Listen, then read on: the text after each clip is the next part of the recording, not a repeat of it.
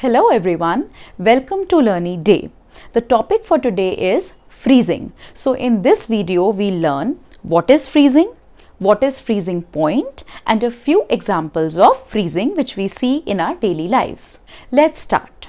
Well, matter comes in three states. There are three states of matter: solids, liquids and gases. So let's talk about freezing now.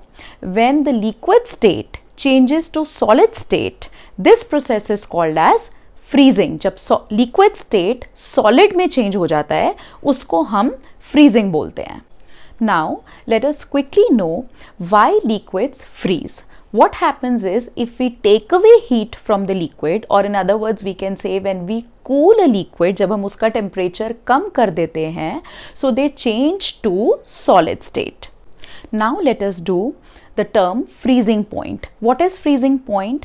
The temperature at which a liquid changes to solid state, that temperature is called as the freezing point. जिस temperature पे liquid solid में बदल जाता है उसको हम बोलते हैं freezing point, and different liquids will have different freezing points. The freezing point of water is 0 degree Celsius. मतलब 0 degree Celsius पे the water will freeze to form solid ice cubes.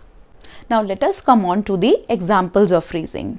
As I said, water freezes at 0 degree Celsius. You must have seen when we put water in the ice tray and put it in the freezer of our refrigerator, after some time what we get ice cubes. मतलब जो पानी था वो freeze होकर ice cubes बना देता है. So this process is freezing.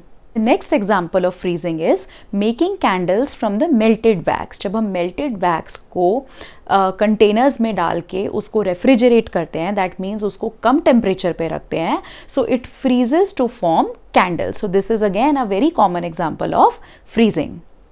So freezing is the opposite of the process melting.